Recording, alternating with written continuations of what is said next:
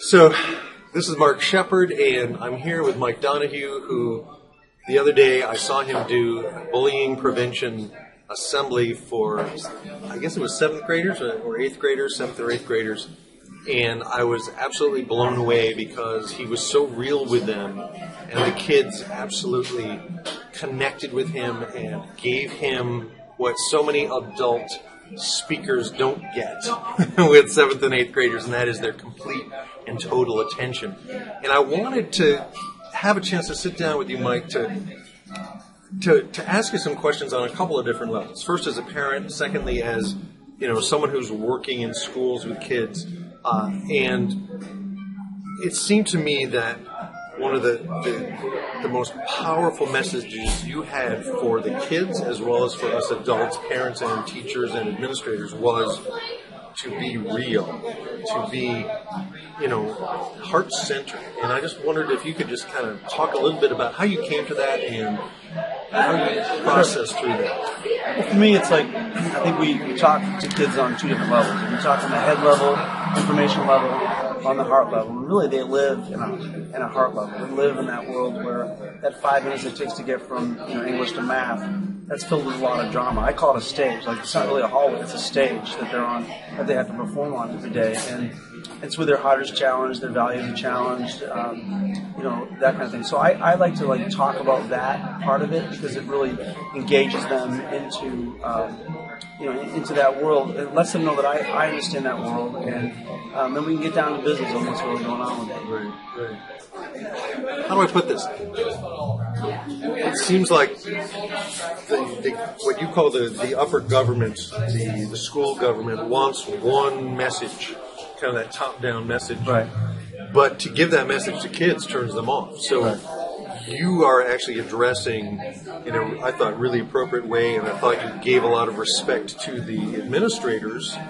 But you were like, hey, I've got to go down to where these kids are, because otherwise they're just going to, see my lips moving, and they're not going to, it's not going to affect them. It's all about the assimilation. And I think administrators will appreciate it in the long run if you are getting the information assimilated into the kids' lives. It doesn't matter, like you said, if you just talking at them, they're not going to assimilate it. It's like a big piece of meat. If I had a big piece of meat right here and I want to put it in your mouth, the meat's good for you. It's very good for you, and so you need to eat it. But if I don't cut it for you and fit it to your specific needs, then I'm really wasting my time. And that's teenagers.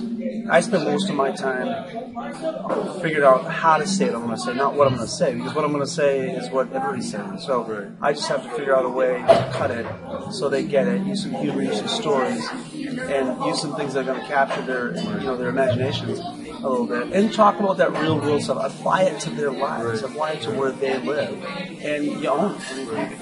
And to me, being relevant, and this is in, you read this in the book, but being relevant is answering questions kids are asking. And you, as a communicator, we have to be students of what they're asking. We're not asking if drugs are bad for them. We're not asking to give you all the stats on bullying and all that kind of stuff. They don't care. But they are asking, how do I treat people? How do I respond when one of my friends is being picked on? What is it like to walk in somebody else's shoes that's different than me? How do I treat that person with respect, even though they're a lot better than me? So that kind of thing. We answer those questions, and we don't know around. I'm curious, as a presenter, I know there was a purpose for absolutely everything you did. And yes, we are at Starbucks, by the way, so hopefully you can hear us. You opened your program. I was so impressed. I was like, huh? You asked the kids, do you want something funny or do you want me to get serious right away? And of course they go, oh, we want something funny. And then you pushed a button and you played some funny videos of people falling over and making fools of themselves. And then you walked up the center of the aisle and you literally left the room. I'm like, how cool is that? What got you to do that? What was your purpose behind that? I'd love to find it. The funny stuff at the beginning? Yeah. Well, because they don't know me, they don't trust me yet. So if I don't establish some kind of a rapport with them right away, then when I do get serious, I don't have that same credibility. So that first 10 minutes is earning the right to be heard. Right. And you do that when you're having a relationship with somebody. You do that just by your relational skills and listening to them and that kind of thing. But I don't have that luxury. I have an hour to get something across that room. So the first 10 minutes has to be, and I want it to be abrupt too, because I want it to go against the grain.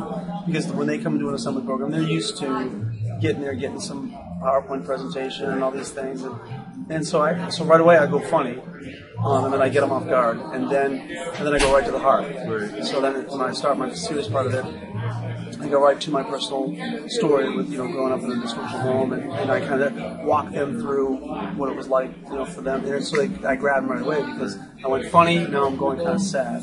So I'm going from one end of the spectrum to the other on emotions, and then I can go ahead for a while, go informational, then go back to funny, go back to So I kind of switch up. It's not just funny at the beginning, as you know. I mean, through some one-liners in the middle of it, just to keep them off guard a little bit. And I'm curious, how is that? I mean, have you had administrators or teachers go, what's this? Have you?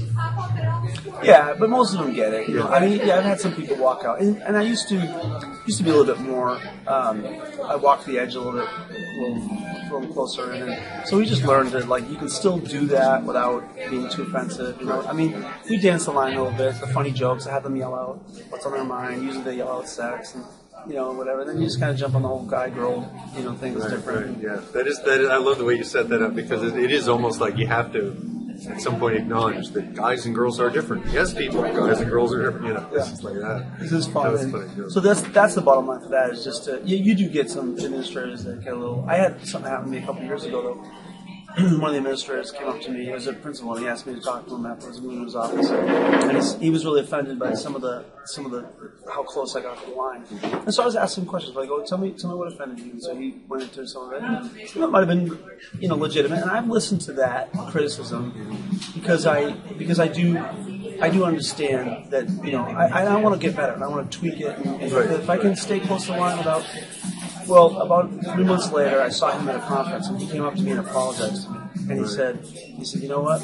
That was the most talked about assembly that we've ever had, and the most effective assembly we've ever had. So, because now I understand your logic on that. But he helped me too because I did adjust my game. Yeah, I had a similar experience as I was mentioning to you before. I had an administrator who just wasn't getting what I was doing, and I'm really open to feedback. And I said to her, I really get that you're not liking what I did. What could I do better? She said, I don't know, you're the expert. I'm like, oh, okay. But it wasn't until the end of my parents' program, she was like, oh, I get it. And I thought it was really big of her to admit it. That's cool. To really come to it. And I think that's going to happen. I think it's going to happen. And for me, I use all my bullying prevention stuff, my internal management skills, to be clear with her, to not be intimidated by her, to not be upset even. I was like, it energized me, whereas in the past it would have crushed me. Right. So I was like, well, at least my stuff's working for me. I wish I could have shared it more with the kids, but she cut me off. Okay, but next time we'll find a way. Yeah. And I think what the line we walk is to provide enough real substance and meat in that 1 hour, right, so that we're not just a fluff motivational speaker. We're someone who's actually has the ability, because we're outsiders, we can come in and give something that the people that the kids are in touch with every day can't give. Right. And it's just that line. And I thought you did it really brilliantly. If you're watching this, if you're someone who books bullying prevention speakers, I'd love it if you booked me, but book him. Book him and then have me come after him because he's a tough act to follow. I'll just come and sing some songs, okay?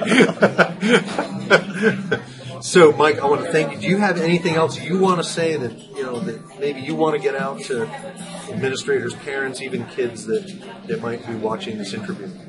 Well, I think the big thing for me is challenging kids on a heart level. Going after where they really live and being a student of that. And the best way to do that, whether you're an administrator, a parent, a kid's friend, whatever, listen to them. Listen. The more you listen, it educates you. It helps you. It communicates a message to them. Obviously, that what they're feeling on the inside is valid and valuable. But also, it helps you as a friend, as a parent or whatever. It helps you be able to empathize and absorb, where they're working. Well, I want to thank you, Mike Donahue and Mark Shepard, and thank you again for watching this. And hopefully, you'll get something out of this so that you can listen to that important person in your life or to the important kids in your life and really be real for them. I mean, that's the message I took away from Mike's presentation, and hopefully you'll get that message somehow, some way as well, because I think really that's what kids want. And I think they're just so yearning for that. Yeah, they're ready. So thanks again. Yeah, thanks. Thanks a lot.